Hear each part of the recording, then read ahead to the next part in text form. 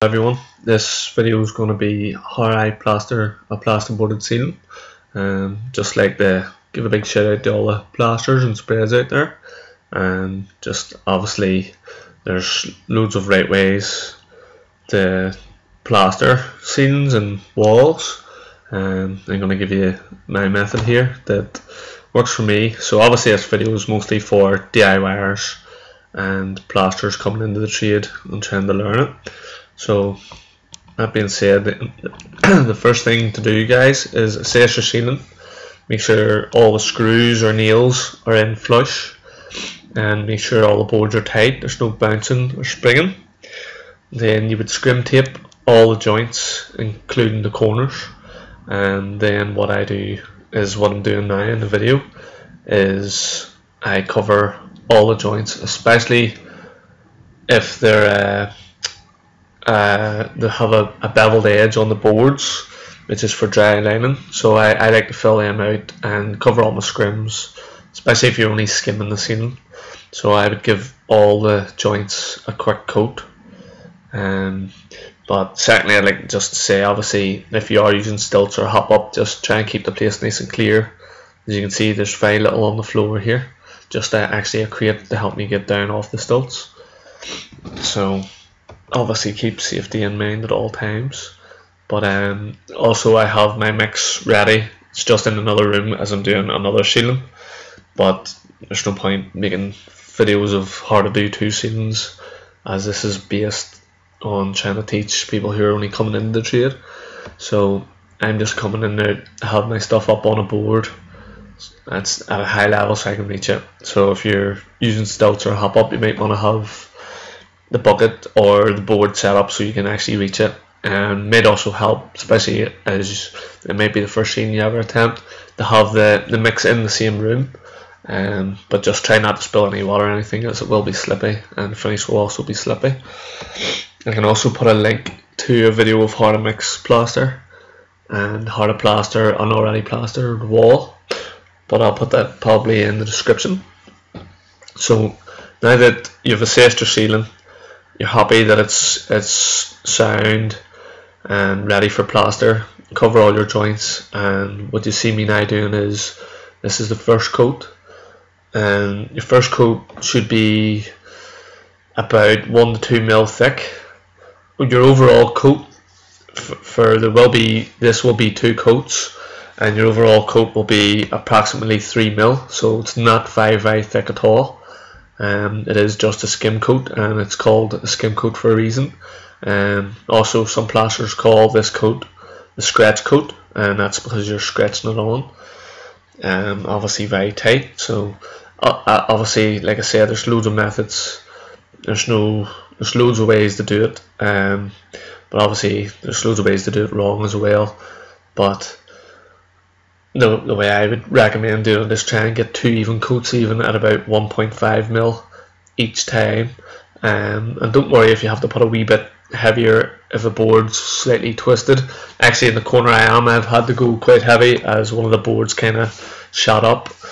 Might be a good idea, guys, as well, to use a bit of a straight edge and just check all your angles. You could maybe, if you needed to, you could bond out something if it was very badly off and have it straightened and ready to skim.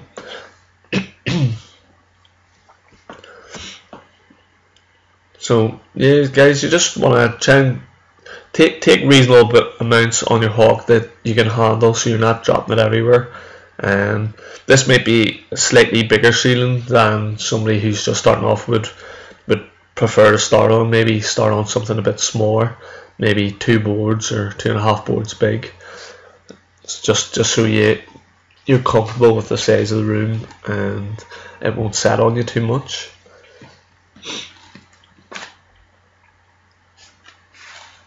But the way I like to coat is I like to go left to right.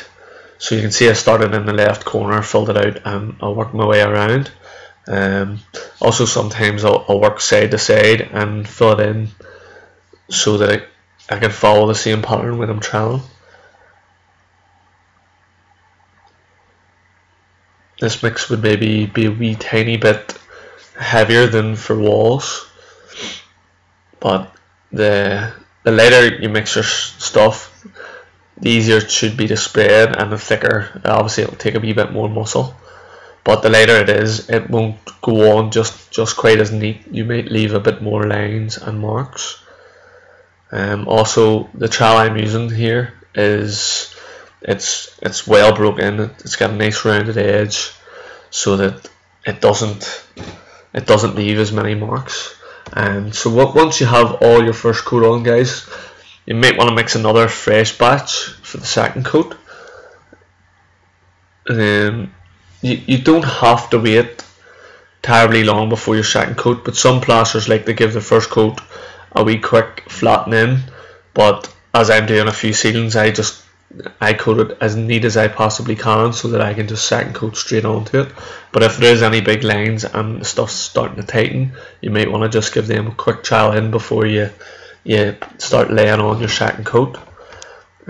So again, start your second coat where you started your first coat, so that the ceiling's all set and nice and uniform right round, and it's tightening from one end to the other end, so that when you're troweling it, you're following the same pattern as you laid it on. There's no point coming down to the bottom what was only on and it still be soft, and you're just going to end up with the far end where I'm at now would tighten a lot quicker than towards the window here and the camera. So you want to keep going over this the same way that you started.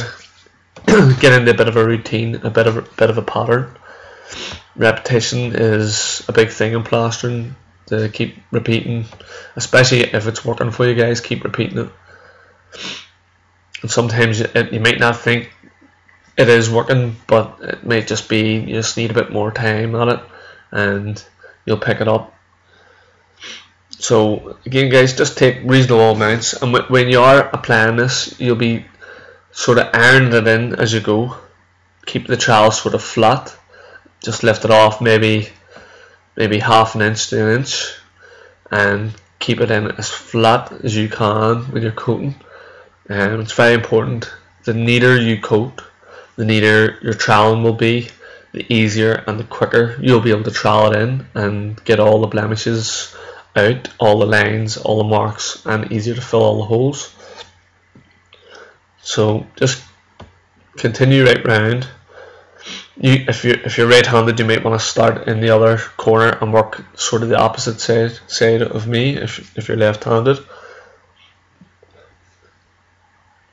And of course, guys, which I haven't actually mentioned now, so hopefully you're not sitting pausing this and plastering the ceiling, but it's obviously important after each mix to wash your drill and wash your hawk and trowel, so that the stuff doesn't start tightening to it.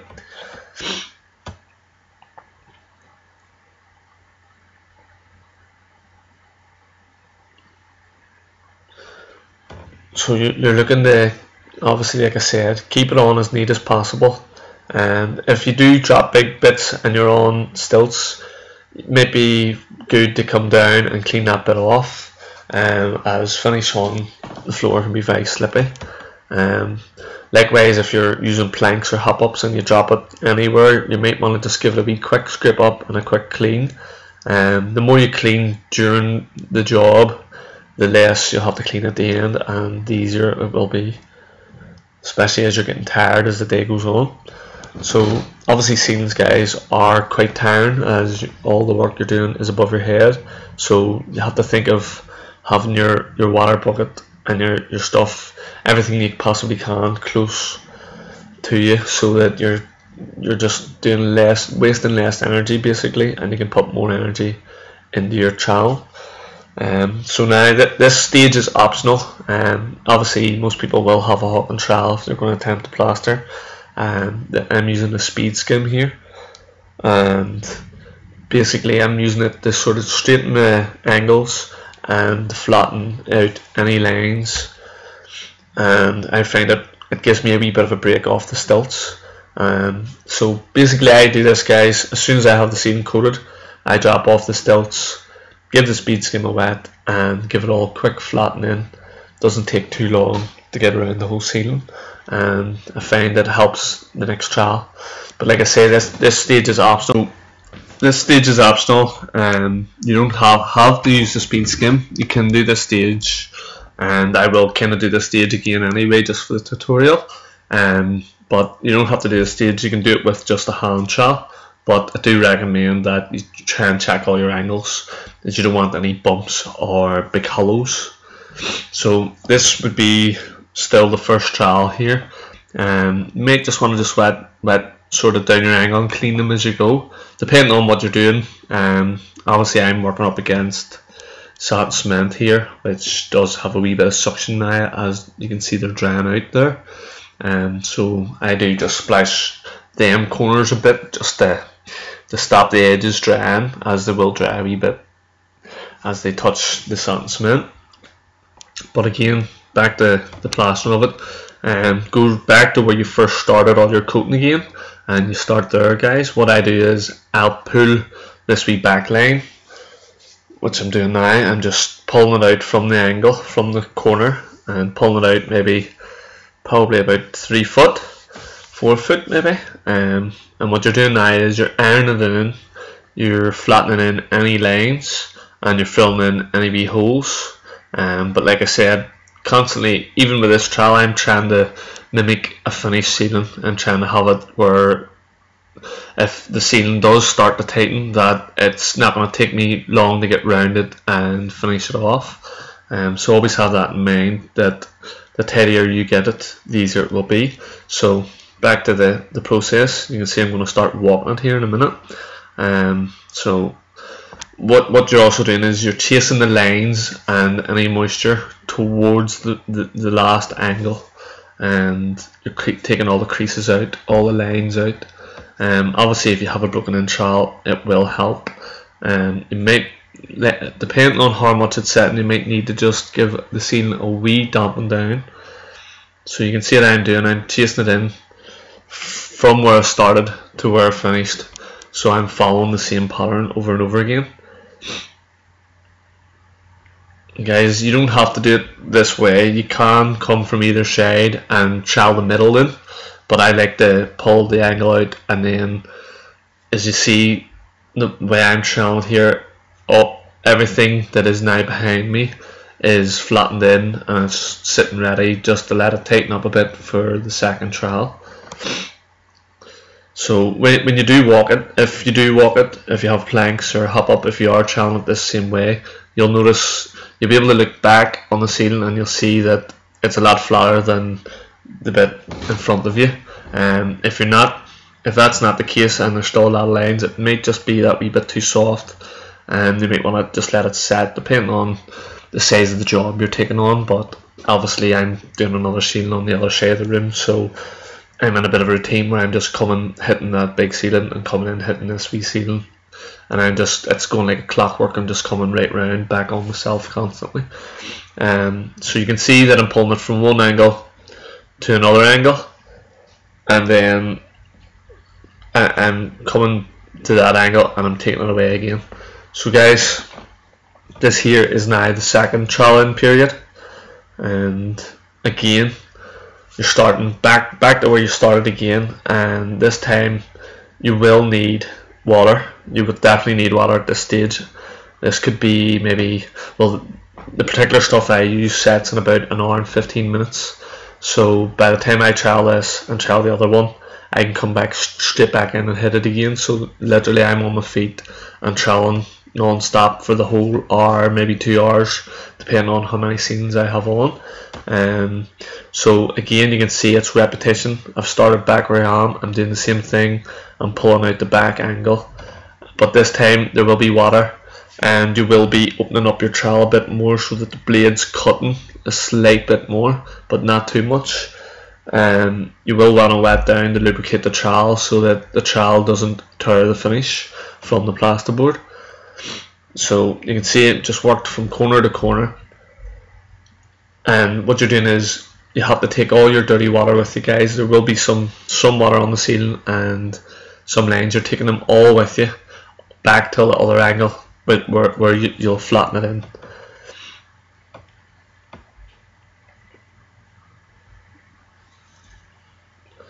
you will notice over time, if you are an apprentice and you're starting to do this maybe for the next 2 years in a row, you will notice in time that sometimes you can look at the ceiling and know how dry it is, but again, the best way to probably know if something's ready is to touch it, and you will feel the moisture has left it a bit and then it's ready to go.